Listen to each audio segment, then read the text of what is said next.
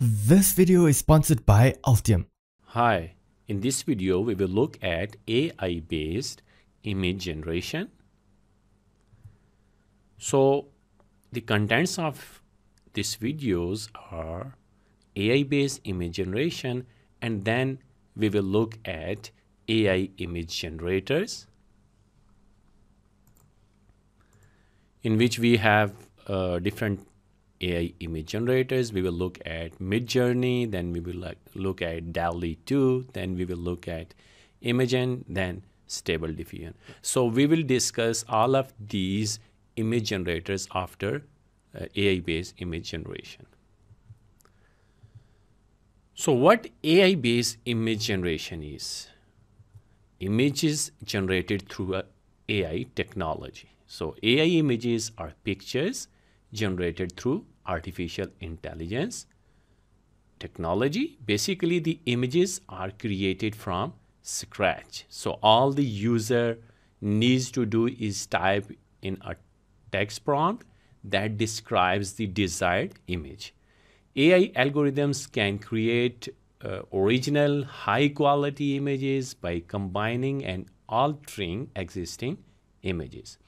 So neural networks can be used to create images that mimic the style of a particular artist, or to create images or videos that are similar to a particular type of art. So image generation is the latest technological advance in artificial intelligence industry. With it, you can create original and high quality images in seconds, and all you need is your imagination and a single sentence. This video is sponsored by Altium, the industry standard and most professional PCB design software on the market. I've used Altium for designing printed circuit boards to build my own custom Arduinos and high-speed on-edge computer vision projects. When I tested other PCB CAD softwares out there, I found that nothing came close to the flexibility, ease of use, and power of Altium Designer. I mean, if you ever worked on PCB design for computer vision applications, you know that transmitting video signals is a very delicate task, with many high-speed signals that you have to consider in terms of electromagnetic noise and crosstalk. Altium helps you to easily manage and route high-speed signals with length tuning to ensure that you receive clear image quality on the other end. What's really great is that we have partnered up with Altium to bring you an exclusive discount for our Augmented Startups community. Sign up with the link down below to get 30% off monthly of the perpetual license of Altium Designer. You can also try out Altium Designer for free for the first 15 days. Just click the link down below to get started. So there are different examples of AI-based image generation. We can create different images based on different ways.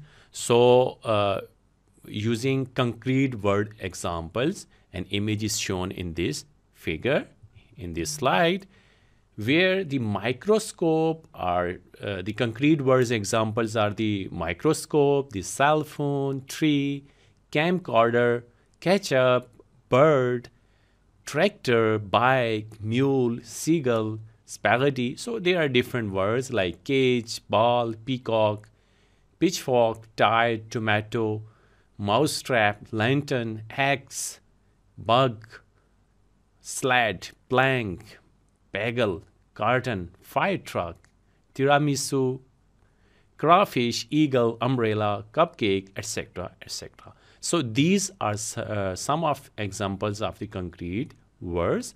Using these, we can create different type of images.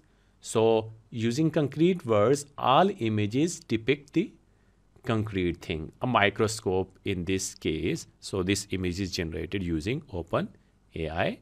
So this is an AI-based image based on the concrete word examples. The other way, we can create the images, AI-based images using abstract word examples. So here in this slide, this is a figure which is created by abstract word examples. So what you mean by abstract word examples? So abstract words, on the other hand, will give you more varied results. Abstract word examples are hope, progressive, scented, adequate, sufficient, reality, faithfulness, sensation, intent, likability, agnosticism, controllability, determinate, dignify, standpoint, imperative, absurd. So these are some of the examples of abstract word. So let's say in case of abstract words, various things are shown. Let's say balloons, face, floating sword, in this case, in this figure, and cloud, etc., etc. So these are the AI-based images generated on the basis of abstract word examples. Then, while creating AI-based images, we need to write positive prompts.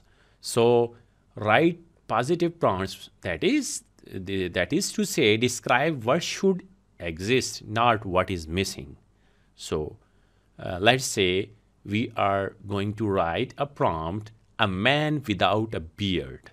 So this prompt will produce a bearded man because the AI takes things literally. So if something is in the prompt, it is more likely to image it. So thus, instead of writing a man without a beard, we need to write a cleanly shaved man.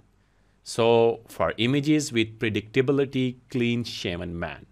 So this is an example of write positive prompt. So once in this figure, in this image, you can see on the left side, once we will provide a prompt, a man without a beard, so this will produce this image.